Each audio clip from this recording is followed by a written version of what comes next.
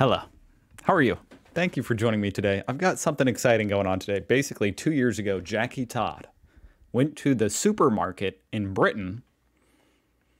And now I, 2 years later, I'm going to watch it all the way from Indiana just to see what it was like. Go shout out to Jackie Todd. Go check out her channel, link down below. I'm very just interested comparing it to an American supermarket, see what kind of products she buys. I assume she's British. Don't know for sure yet. Let's see.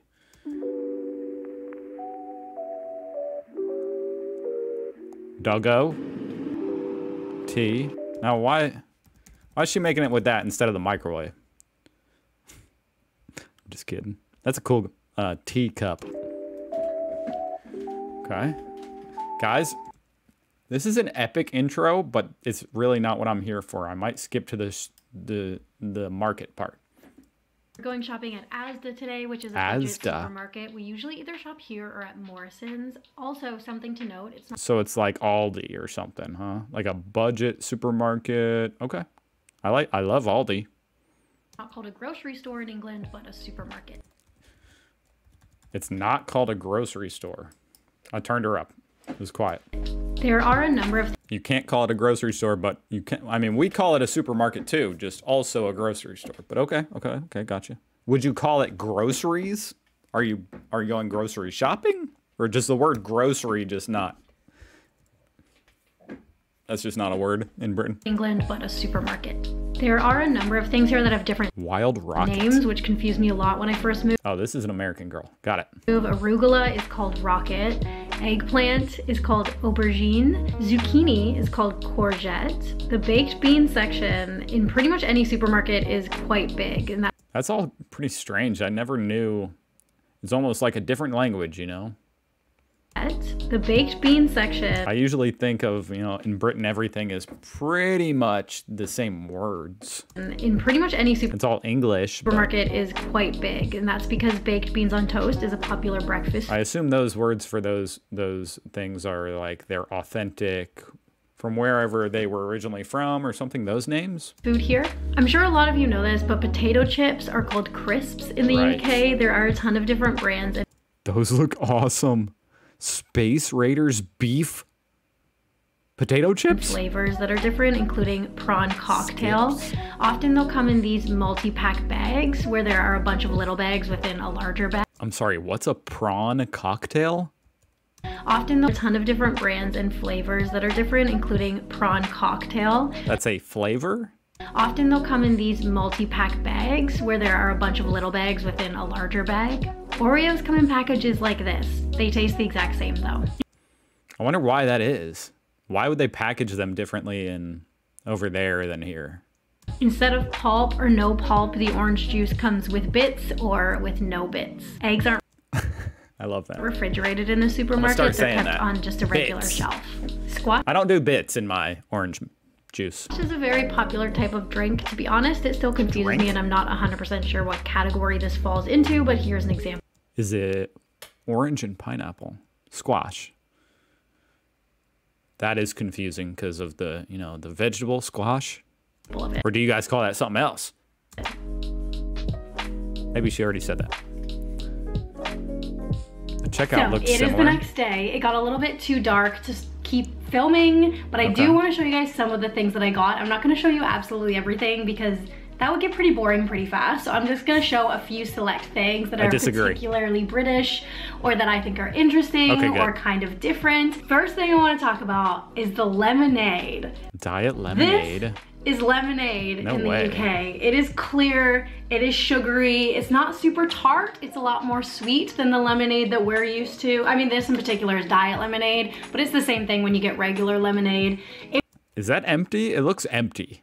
If you want the kind of tart, lemony, homemade lemonade. It looks like a water bottle. Thing that we're used to in the United States and Canada, you have to ask for cloudy lemonade. So I was a little bit surprised when I ordered lemonade in a restaurant for the first time and this clear liquid showed up. One of the saddest things about my life here. It's just kind of confusing. I mean, lemonade is pretty clear. It's definitely more cloudy here in America, but we color it yellow so you know it's lemonade, like a lemon. Seeing it in that packaging is just bizarre. Is that I can't get ranch dressing. There are some stores that do sell it, like specialty stores and things like that. You gotta go try ranch if you don't know, if you haven't tried ranch. You gotta dressing. ranch.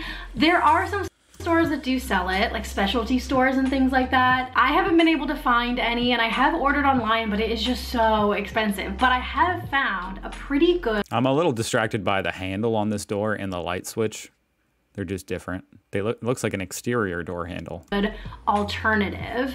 It's at Asda where I went. It's Newman's Own ranch dressing and dip. It's not the same as Hidden Valley, but it is okay. Like, it is a good second. I kind of mentioned this Hidden Valley needs to expand earlier in the video, but this is how international. Oreos are packaged. So this is a twin pack, which means that there's a row here and a row here. The taste is the exact same. I kind of prefer the packaging in the US and in Canada because I feel like it just keeps the Oreos fresher, but like this is fine too. Yeah, I mean, here in America, the package is such that I don't even know how it works. It's like got stickers on it. You open it, and then when you close it, it's sealed back shut, just with a flap.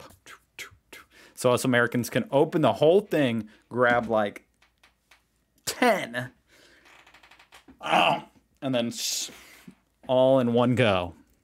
My absolute favorite snack in the UK, Hobnobs. Basically, it's a biscuit, and then it's got chocolate. Now, when she says biscuit, I don't know if she means UK biscuit or American. It's got to be like a cookie, right? It's a British biscuit. Over the top of it is so good for dipping in coffee or just like eating on its own.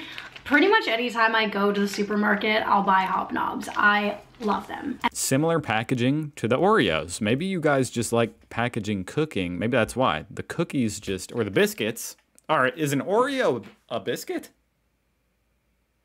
That's an interesting question right there. Is an Oreo a biscuit in the UK? But they seem to be packaged like this, so maybe Another that's why. favorite of mine that we get pretty much every time we go to the supermarket is crumpets. This is very, very different than our idea of what a crumpet is in... It looks like an English muffin, which maybe that's what a crumpet is. Maybe that's what an English muffin is a crumpet.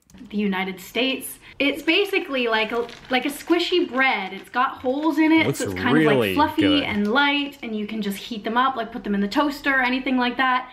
I do something which is a little bit blasphemous, but I love it. I'll put maple syrup on the top of it, which is definitely the Canadian in me. It is so good. If you she's Canadian, not American, maybe. haven't tried it, like honestly try it. And last but not least, I found this and I haven't actually tried it yet.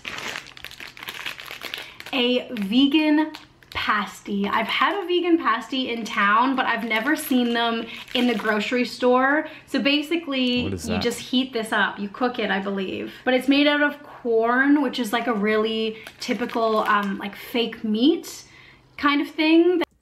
Corn is a fake meat? It's used here. It's a very popular brand. So I got one of those for me, and then I got one for Danny, just a regular Cornish pasty with meat in it. If you guys follow me on Instagram, you'll know I'm... So, I don't know what a pasty is. One for Danny. I can barely see it in there. It's got meat in it? Regular Cornish pasty with meat in it. If you guys follow me on Instagram, you'll know I'm absolutely... I mean, I gotta look this up.